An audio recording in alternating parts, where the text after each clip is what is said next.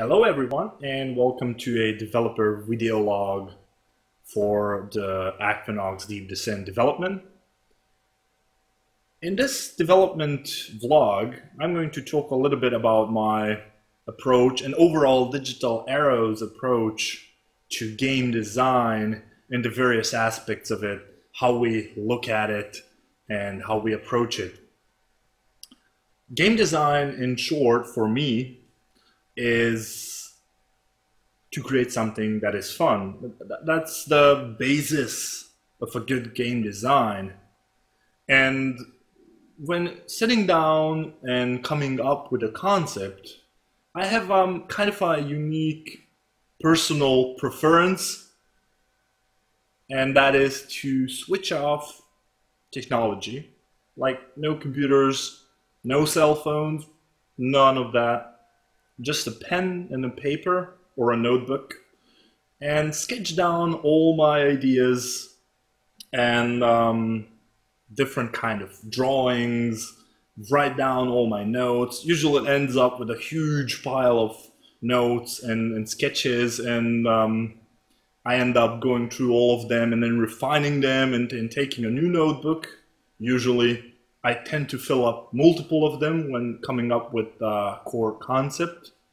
And once I have a good core that I kind of like and the rest of the lead team likes, and most of the team is actually involved in discussing all the different kind of segments of the game, then I go towards creating the actual documentation, just all the way after all these. And this kind of gives us an approach where all the design and the initial core design is basically and literally at our fingertips, because we kind of have that more personal connection with the whole process. And for me, this is very important. And we actually call these design sessions power cuts, because we kind of switch off all the technology so that we have absolutely no distraction. And when we are creating our worlds, we have two approaches.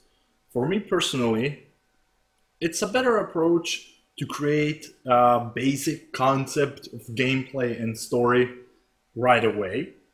And once that is laid out, then expand the bigger story, the bigger picture out of that.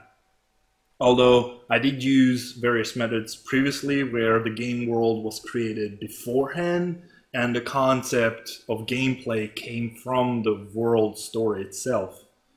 There are a lot of ways to approach story and gameplay design, and in a lot of cases, people ask me whether I find the story or the gameplay more important. That's a very hard question to answer, and I tend to ask back the question, for what kind of a game are you looking for? Because for a game like Minecraft, gameplay is way more important. That game focuses on gameplay, pulling the player into a creative process, and it makes you lose sense of time because it's extremely fun and it's extremely gameplay focused. While a game like Max Payne 1, for example, it's all about the story. It drags you into the game because of the story. Obviously, it has really good gameplay as well, but most of the gameplay actually comes from the story itself. So I kind of have this tendency to say that both story and gameplay are equally important. It just depends on what kind of a game we're talking about. And actually, I'm really curious what you guys think.